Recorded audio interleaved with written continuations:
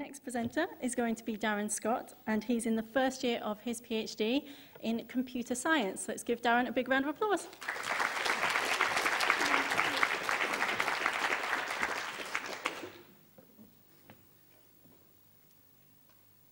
Sitting through 10 of these 3-minute thesis presentations statistically reduces your overall life expectancy. The NHS recommend an active break from sitting behaviours every 30 minutes to mitigate potential risks, which range from slight weight gain to all-cause mortality. In fact, sitting for the length of an average workday increases your chance of a premature death by up to 59%. So what do? We all buy devices, we install apps to help us move more. Statistics from the Fitbit app in 2016 show 20,000 daily downloads and a consistent 8 million monthly users from March to September. All of those downloads with no growth. Users are gained, but they are not retained. They float in and out of these doomed 3-month love affairs. Now, whether this is due to the unending nagging of notifications or the simplistic methods employed not keeping our attention, well, fitness trackers don't work.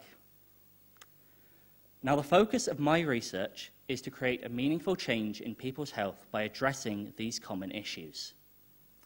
Notification fatigue sets in because people receive messages at inopportune times. By utilizing contextual data, making sure the time and conditions are just right, these notifications could help to stimulate actual behavioral improvement. Now, my passion for this project is to create a system that, through the use of behavior change techniques, could find the right way to make you move. Perhaps you like competition. Perhaps you like outlined instruction. Perhaps you in the back just need to know that you're doing just fine. Through machine learning algorithms, this system can be personalized, creating individual profiles that match behaviors to methods. When new users join this service, these profiles can help match them for successful techniques much earlier in the process. Now, recently, 100 NHS staff took part in a wellbeing intervention in which some were able to compare their progress against a group average, with this intending to increase their motivation. But here's the twist. This group average was not real. It was algorithmically generated to consistently outperform the user. Now, algorithms such as these must be designed such that they do not supplant the user, but rather empower them to perform better.